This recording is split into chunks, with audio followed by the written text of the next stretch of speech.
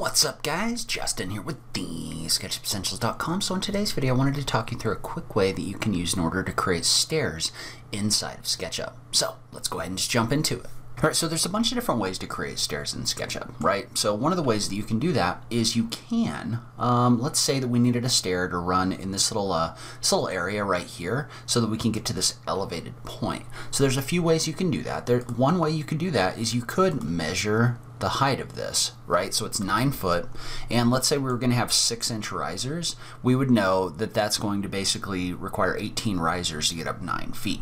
So you could draw a tread like this one,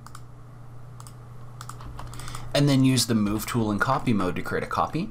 So tap the M key, click on this corner, and tap the control key to create a copy, and then type in times 17 and hit the enter key.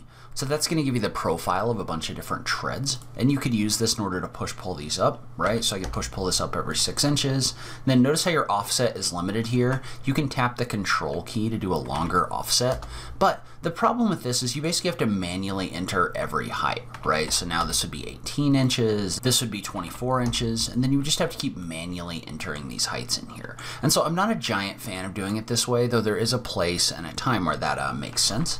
So what I might do instead is, instead of creating all these different profiles in here and push-pulling them, probably what I would do is I would start by modeling out the profile of your steps on the side. So I'm going to draw a line from the top that's 6 inches. I'm going to draw a line out that's 12 inches. Then you can do that again. So 6, 12, like this.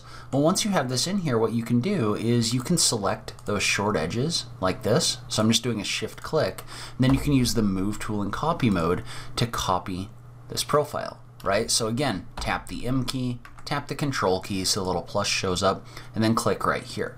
And then you can just type in times and a number of copies. So in this case, when I say times, you can either type X or I'm typing star.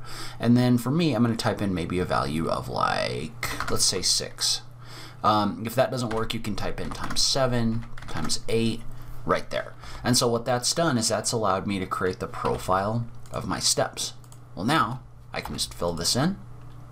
And notice how if you push-pull this and it's hollow, you can tap the control key in order to go into create new face mode like this.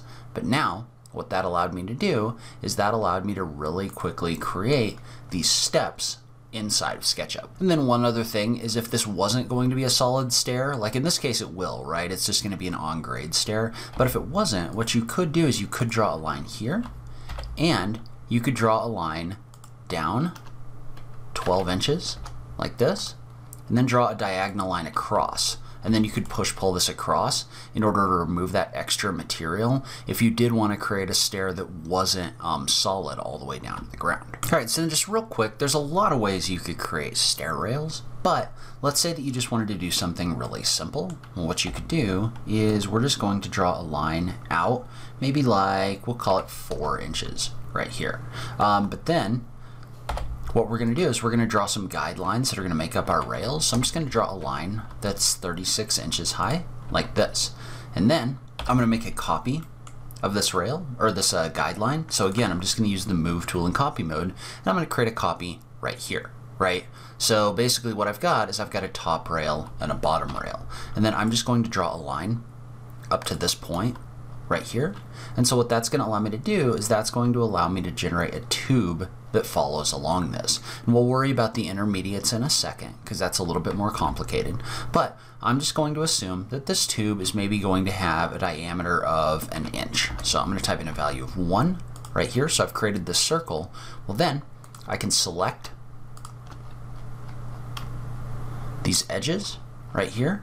And then we're just going to come in here and we're just going to activate the follow me tool. And we're just going to click right here. So what that's done is that's allowed me to create a really quick rail inside of SketchUp. And then if you wanted some other rails in here, all we have to do is just draw them in here a little bit manually. So I'm just going to draw a line in that's 4 inches. Then I'll just do the same thing where I create that circle. So that circle is going to be 1 inch. And I'm going to erase this, and I'm just going to push-pull it up until it intersects with my rail right here. And so you just want to put that in to a point where it's no longer showing up in here. like this. So something like this. And again, you're getting a little bit of overlap, but for 99% of the time, it's really not going to matter. But then if we take this, and obviously we could get more detailed with this, but we're not going to worry about that for this video. We just use the move tool in copy mode and just create a couple more copies, right? And again, notice how I'm using this point right here as my base point. So that way I can just find the midpoint of another stair. But we're going to find a point right here. Then I'm just going to type in ×2 and hit the enter key.